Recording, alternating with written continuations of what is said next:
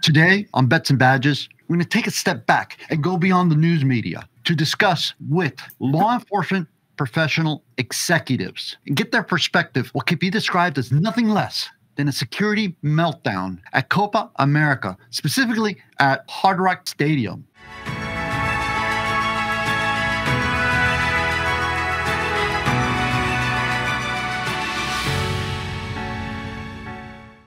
I am Robert Asencio, and with me is my co-host, retired police chief and military historian, David Magnusson. How are you, Chief? Doing great. How about yourself, Robert? Oh, man, doing great. Why don't you introduce your former colleagues and these top-level national law enforcement executives? Well, it is a high honor to talk about these two gentlemen, and I work with both of them for decades. So you have first former police chief, Miami Police Chief Jorge Colina, and you have current police chief, Miami Police Chief Manny Morales. Two great guys with a wealth of knowledge. Call them friends. Yeah, top American heroes. Absolutely, absolutely. Welcome, gentlemen. Thank you. So let's get into it, right? What do we know?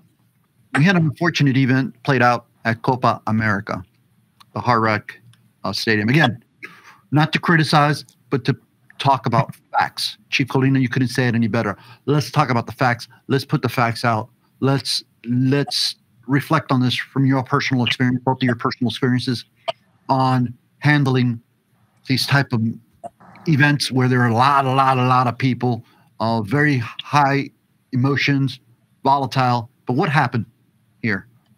In my opinion, I think perhaps, right, experience maybe. I can tell you that, after Mandalay Bay in Vegas, right, that horrific shooting, soon after that, we had Ultra in Miami, and I was a fairly new chief. And, that worried me, right, that someone could do the same here.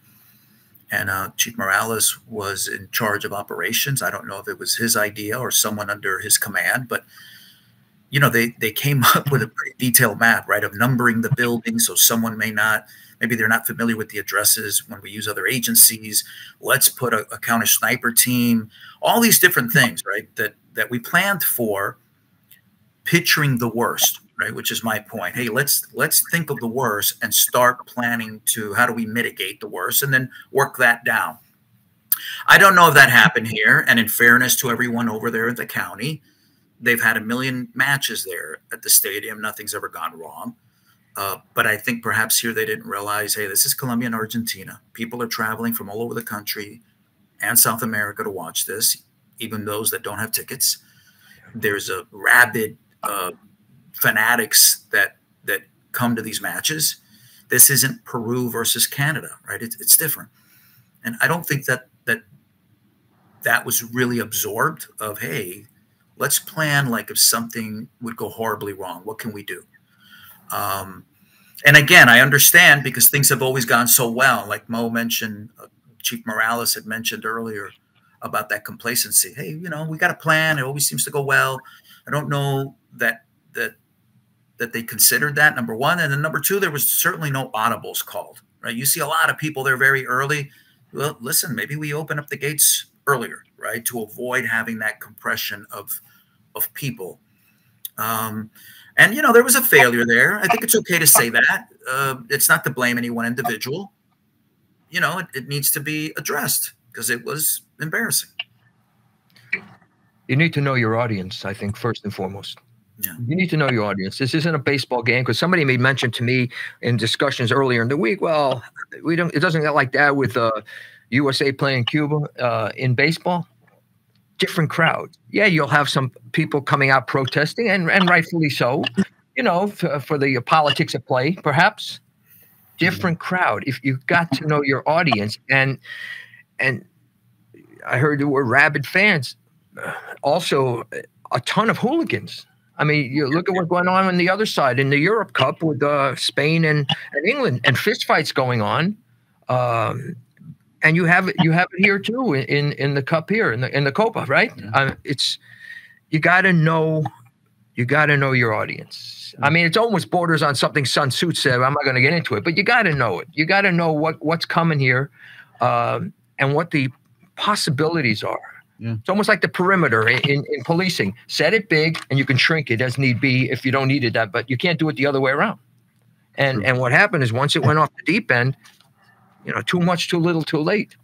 And Chief, in the city of Miami right now, you have, what is it, where the Marlins play, the stadium? You have where the Heat play.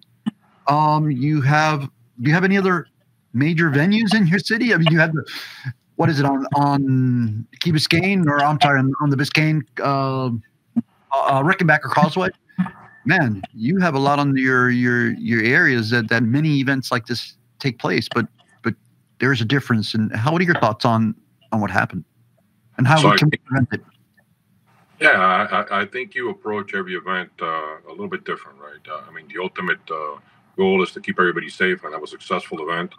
But you gotta know your venue, you gotta know your crowd, you gotta know, the things that are outside of what the written reports are giving you, right? So when we're looking at whether it be Ultra at Bayfront Park, any type of concert, Marine Stadium, or a baseball game at the Marlins or the Casaya with the Miami Heat, you always got to be aware. And we do sometimes have a tendency to have this cookie cutter plans, man. And it's kind of unfortunate that for our partners over in Miami-Dade police, man, it just went so horrific, man. And I think just what aggravates it now is everybody's finger pointing, man. So everybody's trying to place the blame somewhere else instead of just kind of saying, hey, listen, it happened. It is what it is. We're going to move forward and kind of figure it out.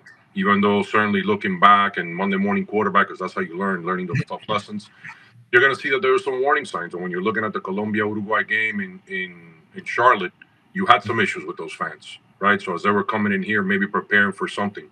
But listen, nobody's immune. We had our own issues when Ultra first got started. We didn't have one of those fences, the no scaling and no climbing fences. And what happened is we had a large crowd over one side of the event and kind of gate access, and people were hurt. And we learned from that mistake, and we've implemented measures that prevent those things from happening, right? Which is the most important part. I mean, the implementing of measures is certainly paramount. You're going back to 79. Now, to a lesser scale, it happened with general admission at rock concerts. You had Cincinnati, the Who concert. They stormed the gate for general admission. You had 6, 7 kids were smothered to death, killed, teenagers. That was the end of it for major concert venues. It was then seating. You had to get the seats and do it that way. And that was a radical departure from previous times. And perhaps there'll be a departure now. I mean, now you know what you know. And unfortunately, sometimes you don't know what you don't know unless you should have known. Yeah, it's very well said. Gentlemen, I want to hear your closing thoughts, because let's face it, sadly, as our history has shown, these incidents, mass casualty incidents, or such high-profile incidents, are generally followed by others. What is your advice, and what are your words to those that will watch this video? Everyone in the audience should know that South Florida has some of the finest police departments and police officers in the country. Miami-Dade Police is one of the best police departments in the country, one of the largest. Sometimes things happen. I mentioned maybe there was a little bit lack of experience. That happens. Leadership matters. And if you have someone, and again, it's not to be critical of them, it's just that, sometimes there's a little bit of a void when people leave, and new people need to learn, right, and adjust. But speaking in general, I feel very grateful to have the level of professionalism that we have in South Florida. I'm very proud of the City of Miami Police Department. They've done an incredible job. Chief Morales doesn't talk about it a lot because he's a humble guy, but their crime rates are significantly lower than most major police departments across the country. And man, I personally feel very safe here in the hands of our local law enforcement. I think that's the biggest message. Sometimes things happen, but speaking in general, we got great cops, we got great chiefs. Chief Morales? So I think we all recognize that major events and critical incidents are here to stay. Miami is one of America's playgrounds. We're one of the favorite tourist destinations. We are the gateway to the Americas. And we continue to get bigger and brighter, more vibrant. So I just want to let everyone out there that know that we work extremely hard to make sure that these incidents are far and few between. We learn from every mistake that we make in our profession collectively here in South Florida. and we're here to keep you safe, right? And if there's anything that we can do to help out, please let us know. We're here to serve you. Thank you. And Chief Colina, I know that if they want to reach Chief Morales, they just contact the city of Miami. But if anyone that wants to reach out to you, where can they find you? And you can Google the Jorge Colina group, and there's a website, there's contact information, phone number, email. It's all there. The Jorge Colina group. Thank you, sir. David, any closing thoughts? There's no doubt. I think Chief Colina hit it on the head, and so did Chief Morales. That this is you got some really great law enforcement right here in South Florida, and we are blessed for that. Absolutely. No shortage of threat where these young men and women are often putting their life at risk, their personal safety, putting it all at risk. Think about that next time anyone wants to complain about the police or second guess them. This has been another episode of Bets and Badges. If you wish to find us, you can find us on all local media, local podcast platforms, social media platforms under Bets and Badges, or join us on our website. New website just launched, a work in progress, betsandbadges.com. To the Millers, Miami Community News team, Rachel Brunch at our producer behind the scenes, the Miller brothers, we can't thank you enough, and to you, the audience, couldn't do it without you. Look forward to speaking to you next time. Thank you.